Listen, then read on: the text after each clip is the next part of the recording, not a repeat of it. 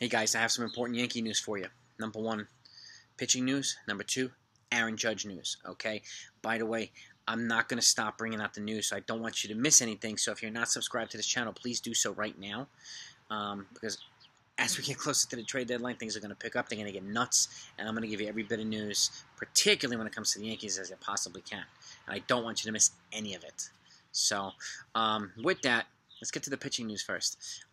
Aroldis Chapman has commenced a rehab assignment at Double-A Somerset. So I guess he'll throw a couple games there, and we'll see how he does. Personally, I think they should bring him up to Triple-A after Double-A. Don't just bring him back to the minors because he's Aroldis Chapman. No. Okay, let's not disrupt the momentum we already have. Okay, let him do a couple in Double-A. Let him do a couple in Triple-A. Let him find himself. I don't want him experimenting on finding himself here at the Major League level where he's all over the place. You know, he's either unstoppable one game and then he's terrible for two. So we need to get some kind of consistency before bringing him back to the majors. So that's just my opinion, but I'm not the pitching coach, but that's what I would do. Now, the more important stuff.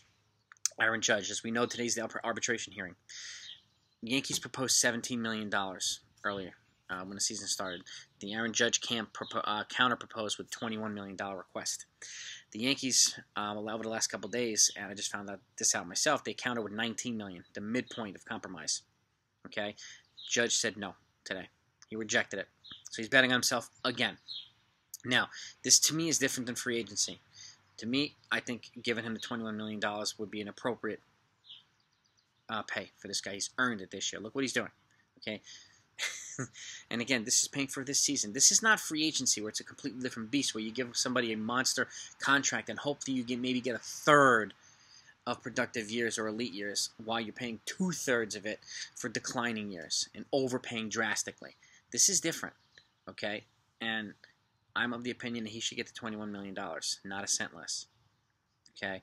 Now, who knows what's going to happen, but I think the Yankees would be wise to, especially in a good faith and as a testament to his production this year, give the guy the $21 million that he earned. Now we're only $2 million apart, and again, it's a $7 billion franchise. I know they don't want to set a precedent by not winning or overpaying for arbitration and blah blah blah, but this one's obvious, guys. Cashman, obvious. Why haggle over the $2 million when it's chump change to you guys, particularly when it justifies completely his production and his worth this year? It's not even close.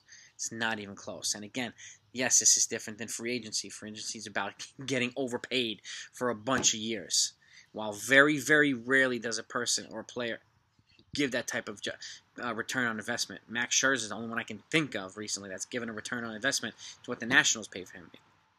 Every cent it was worth. I can't think of not even that many players on a hand that's justified the return on investment on a big contract. Scherzer's one of them. And hands down, he's my number one. So, but that's free agency. That's different.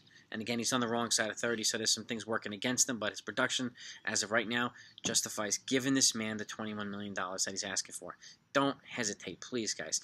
Give it to him. Let's not start anything contentious here. Okay, we're on a good roll here. And the last couple games, he's earned this $21 million himself. He's making a hell of a case for himself, guys.